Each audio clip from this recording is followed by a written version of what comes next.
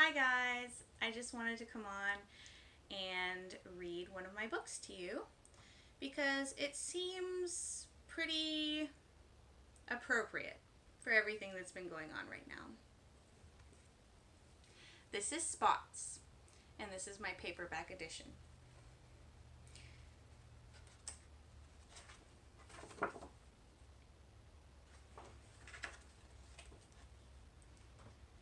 Once in a land known only as Tosk, lived a young dragon, Henry Reginald Frost. Frost was distinguished as a dragon family, with color as blue as the deepest blue seas.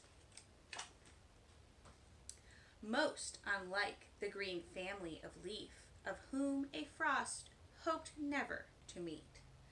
But there was a problem Frosts couldn't have seen, that Henry would develop large spots of green. "Oh, Henry, go wash, those spots are a blemish, your lovely blue scales all colored and leafish."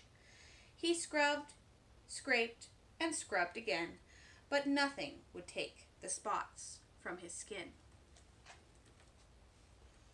"How could this happen?" his parents cried. "You come from the truest of royal blue lines." So Henry decided, after much spite, that he would seek the cause of his plight. He left to travel up and down mountain to reach Tosk's center, the great stone fountain. Near there rose the dragon archive. Henry's spot answer could be inside.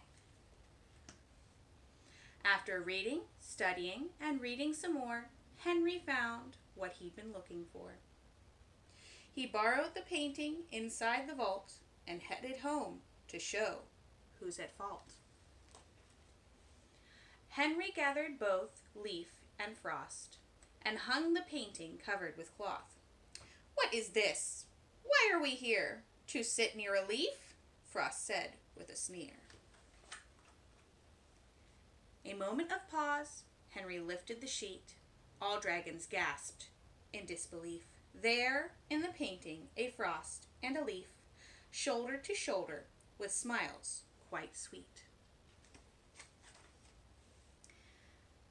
"These are our ancestors," Henry said. "They are brothers, Ferdinand and Fred. See, it is silly to be mean due to color, for really we are descendants of brothers." The Leafs looked left and the Frost looked right, and all at once smiled, for Henry was right.